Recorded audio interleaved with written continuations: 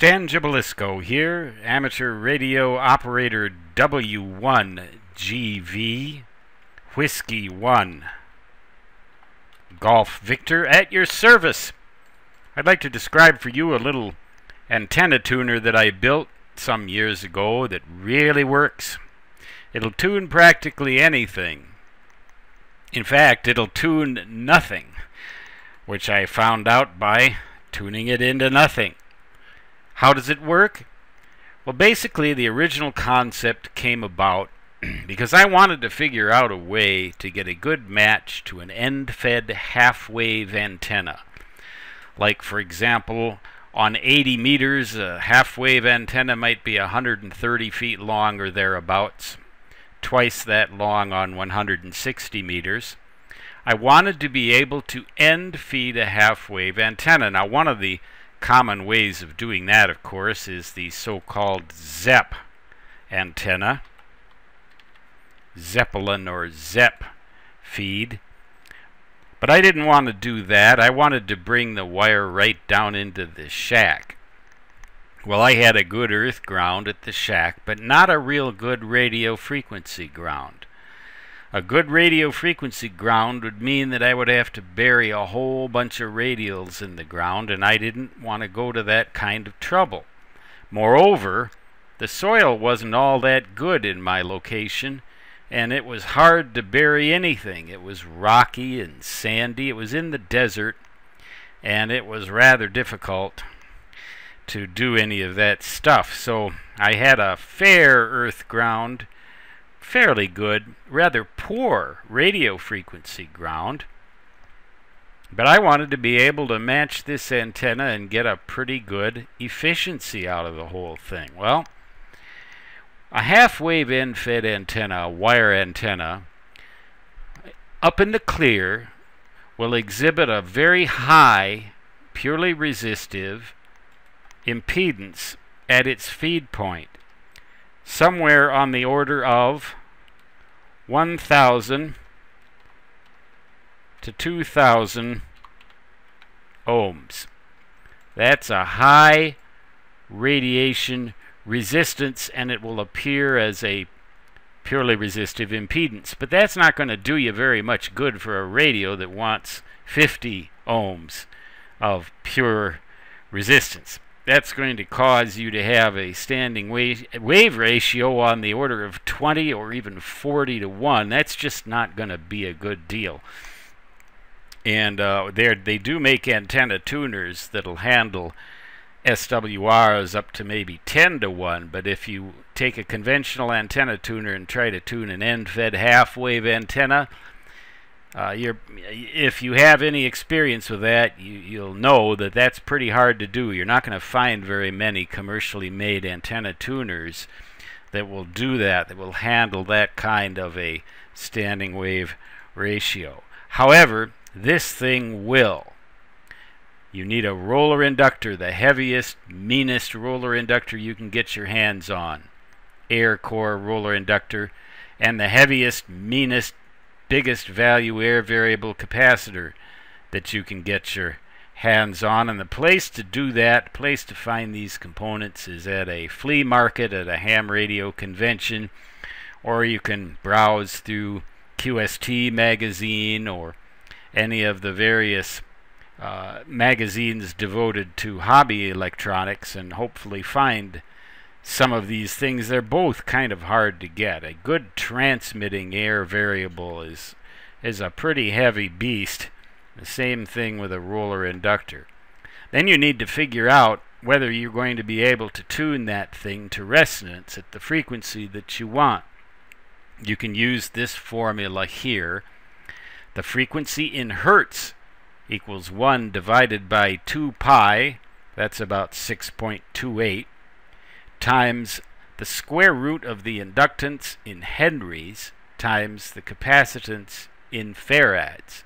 The reason that you want to use those base units for frequency, inductance, and capacitance is so that you don't mess yourself up and get orders of magnitude off when you calculate your resonant frequency. You can always first convert your inductor and your capacitor values, your maximum inductance and your maximum capacitance, to henries and farads, take the square root, multiply by 2 pi, and you want this resonant frequency to be considerably below the frequency that you intend to use, so that when you tune this air variable roughly to the middle of its range, you will get resonance at the frequency you want. And in fact, you can take the maximum capacitance of this capacitor, divide it by 2 to get roughly what the middle of the range will be, and then use this formula.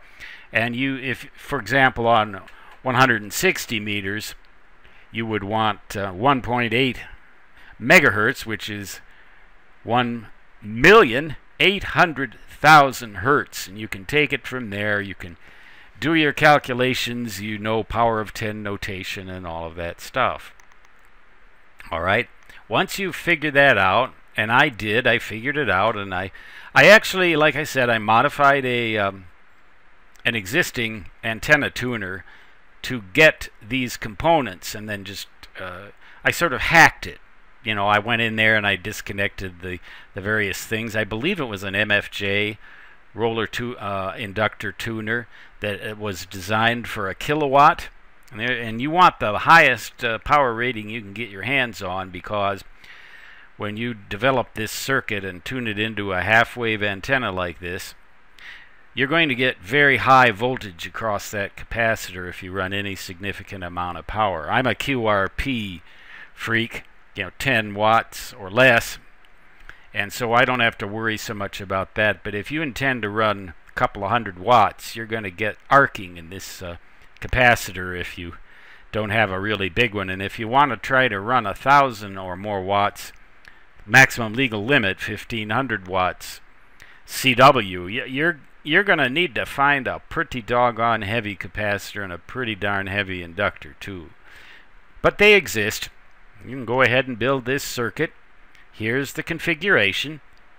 What you get here is your roughly 1,000 or 2,000 ohms of purely resistive impedance up here, and 0 here when the tap is all the way down at the bottom like that. Pardon me, when you... Yes, that's what you're going to get when you have the entire coil like this, or you're shorting it out. So what you're doing basically is creating a beast called a tank circuit, parallel resonant circuit, and you can adjust this tap to get anything between about 1,000 or 2,000 ohms and 0. Well, obviously you're going to want to adjust this thing until you get 50 ohms for most radios. Then you'll get a 1-to-1 SWR on this little length of coax going to your radio, and your radio will be happy, and your antenna will be very efficient too.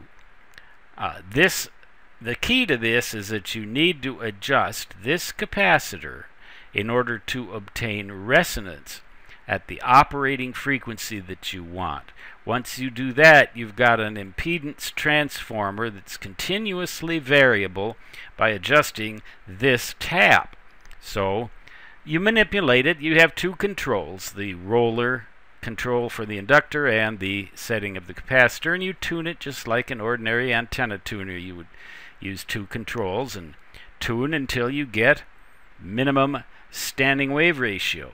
And with a half-wave antenna, then you will be feeding that thing properly. You'll have a good match at your radio. You'll have an efficient antenna, and you won't need to have a whole bunch of buried radials all around your yard. You can probably do with just, well, in the case of the desert where I lived, I did lay down a couple of quarter wavelength radials on the surface, and hoping that the bunny rabbits that were abundant in that area wouldn't trip on them, and that I wouldn't trip on them, and that my landlord's dogs wouldn't trip on them. But nobody ever tripped on them, as best I know. Maybe the snakes got caught up in them. Good. Anyway, I had a reasonable earth ground, a rather poor radio frequency ground, but because this radiation resistance here is so high, so much higher than the loss in the earth, you get a good antenna efficiency even with a poor ground. And that is, now you won't get any good results with no ground at all, but you do need some radio frequency ground. But this circuit I found worked very well, and in fact it would tune any length of wire, and that sort of surprised me. I was not expecting that. But of course the best length to use is a half wave length or any integer multiple thereof, so you get a really high radiation resistance here. You can, tune a short whip with this, and it will tune it, but you won't get the efficiency that you will get with the half wave antenna. So that is the beast. And like I said, I actually took the antenna completely off this thing and was able to tune it to resonance without any antenna at all connected. So I was basically just heating up this inductor and placing an extraordinary voltage across this capacitor. And as I was not surprised to find, it only took a few tens of watts to get an arc across that capacitor. That you got to watch out for, especially if you like to run high power. You better get your hands on some real heavy duty stuff here.